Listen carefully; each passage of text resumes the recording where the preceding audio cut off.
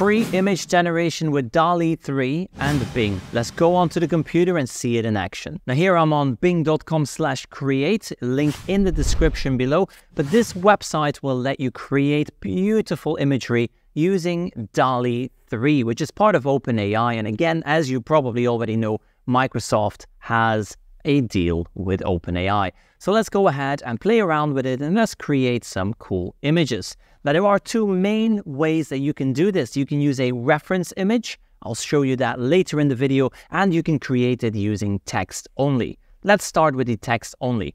So here I'm going to start typing at the top what I would like to see. Now I want to see a rhino riding a bicycle, realistic image, and he's riding it through the city. Let's go ahead and click on create. Now once I do that, it's going to start generating this image. It takes the text that I've given it. Again, the more detail in your prompt, the better the results will be, but this is just a quick example. Here you can see it's generating 4 quick little images, and because it's using DALL-E 3, it's incredibly detailed and good at doing so. So here we can now look at these 4. Let's go ahead and look at this one. We can click on it. We see a larger version of this image. I think this is a perfect example of how you can use this for story starters in your class. So let's say that I have this image up on the whiteboard on a Monday morning, Tuesday morning. Kids come into the classroom and I ask them to describe what they see, and they have to use as many adjectives and adverbs as possible. Well, here, let's go ahead and say that I want to use this image. I can now click on download. You can see here on the right-hand side, click on download, and now I have access to that file. You can see here the file is there, and I can now use this image anywhere I want. You can also see there are some content credentials here. This is just so that you can make sure that you are crediting that this was generated with AI, with Bing, as well as making sure that everybody knows that this was not made by a person, but created and generated by AI. You can also then click on Customize. Now, when I click on Customize, it's going to pull it all the way into Microsoft Designer. Now, Microsoft Designer is a tool that allows you to design different types of documents. You can use this to design flyers, design posters, anything you can think of. So you can see we have it here in Microsoft Designer. Now, you will feel familiar when you see this sort of layout here on the left-hand side. This will remind you a little bit of Canva. If Canva is something that you use a lot, you will be able to use Designer in no time. Now here on the right-hand side, it gives us some ideas. We're going to have a look at these ideas. I quite like some of these. Let's go ahead and select this one here. We're going to click on that. It's going to now generate a new layout using that. I can then start adding in different elements. So here on the left-hand side, I can add in text. I can add in whatever I want to make this image pop. So you can see here, I'm going to just add in describe, and then I want the students to do just that. So we're going to choose a different font for this. There we go. And let's just add that to the bottom. And then this can be the image that is presented on our whiteboard. Let's go back into Bing Create. Over time, as you generate more and more of these AI generated images, you will have an overview of these in your collection. Now on the right hand side, you will see your recent searches. So for example, here I have a tortoise riding a skateboard in a skate park surrounded by trees. That's what it came up with. Here I had the Chrome logo with the correct colors and design.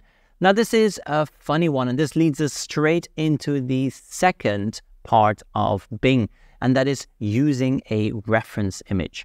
So the first time I asked it to use the Chrome logo, it came up with this example. This is the Chrome logo according to Bing. Didn't have any reference image available. However, once I gave it that logo as a reference, it was able to generate the following. Now, where does it do that? Because when I go back to the original Image Create website, there is nowhere for me to upload a reference image. Well, what I can do is I can use the built-in Copilot and the image generation with Bing within Copilot in the Edge browser. So here on the right-hand side, you'll see in the top right corner, I have Copilot. I'm going to click on that. Now I can start doing the exact same thing, but with a reference image. So let's go ahead and give it some information. We're going to first of all add an image. So I'm going to use the Chrome logo as a reference image. We will upload that image. Using the image I have given you, please create a scene of this logo. See the image attached, floating above a meadow with sheep grazing. Let's see if it can do that. We're going to upload an image. It's going to interpret that image. Then it's going to take my prompt, combine the two, and hopefully it's going to create a balanced image of just that. Now, do keep in mind, this is generative AI. It doesn't always work the way you want it to work. So it has the image, it has the information. Let's see what it comes up with. And here we go. It's given me 4 options of the logo, which I gave it, with sheep grazing. So let's have a look at the options. First one is right here. This was the first option that it came up with.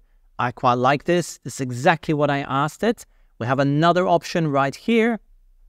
The third is here. A little bit more 3D. It's got that nice shine. And the final one, very magical. It's as if Chrome has invaded the Bing environment. And so here you can see how you can use reference images within Bing Create as long as you're using the Copilot, which is built into the Edge browser.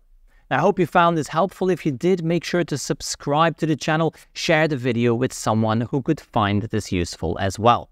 Now, I just want to say a quick thank you to all the channel members. Their names are scrolling on your screen right now. Thank you for making the creation of this content possible. Now, if you have it within your means to become a channel member, say thank you for the videos, or if you find these helpful, consider joining our membership as well. And if not, make sure to subscribe and like, because that by itself already makes a huge difference. In the meantime, thank you for watching, and I'll see you in the next one.